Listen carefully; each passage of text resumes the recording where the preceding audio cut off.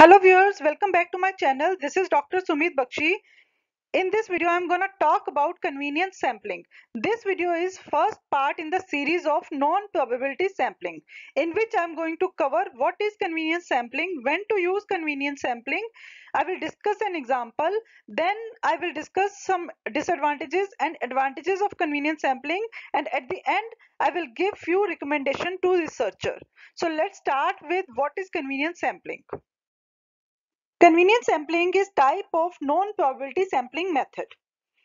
In this, samples are drawn from population based on convenience or opportunity. Samples drawn here are readily available.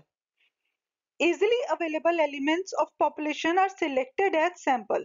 It means samples are selected because they are close to hand, not by some randomness. That is why convenience sampling is also known as accidental sampling, grab sampling, chunk sampling, haphazard sampling, or sometimes opportunity sampling. Each element in the population has non-zero chance of being selected, as samples are not selected randomly.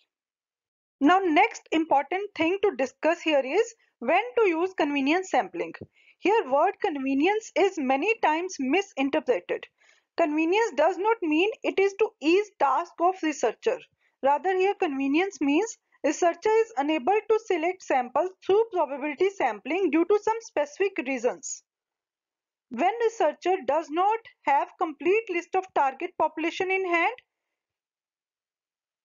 or sometimes researcher does not have the opportunity to select samples randomly due to time, cost, traveling restrictions.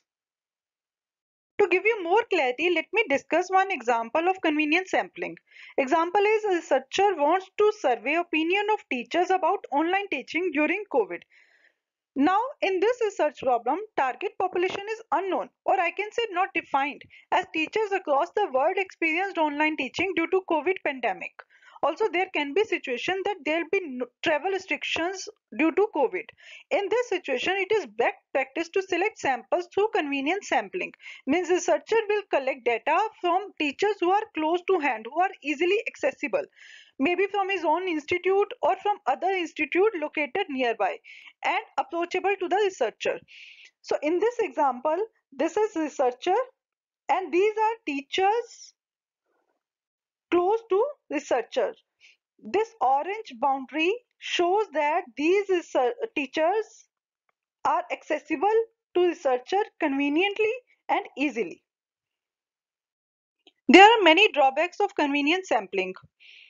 Samples are not true representative of population due to the way sample is selected. It is difficult to replicate results found through convenience sampling because selected sample is small chunk of whole population. That is why it is also known as chunk sampling. Chunk means small portion of population. It is hard to generalize findings to target population in case of convenience sampling. In convenience sampling, samples are connected to each other due to technique of selection.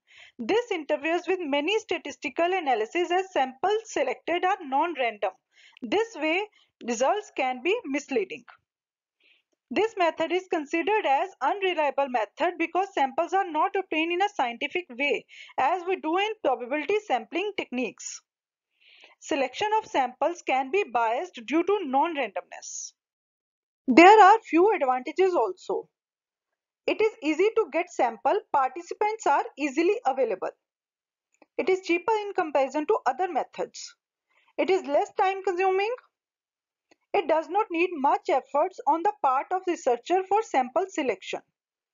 Convenience sampling is useful for quick studies like pilot testing. As I mentioned earlier, convenience sampling is not used for convenience of researcher. So the first recommendation for researchers is use probability sampling wherever possible. Even if researcher use convenience sampling, rather than relying on only one sample, researcher can select multiple samples to replicate findings. Researcher can repeat study to check whether you get similar result. If researcher is taking large samples, he or she can compare results of one half of the data to another half. That's all with this video. Thank you.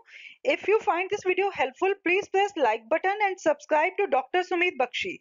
Share your feedback in the comment section below and don't forget to watch sampling playlist. Link I will give in the description box below.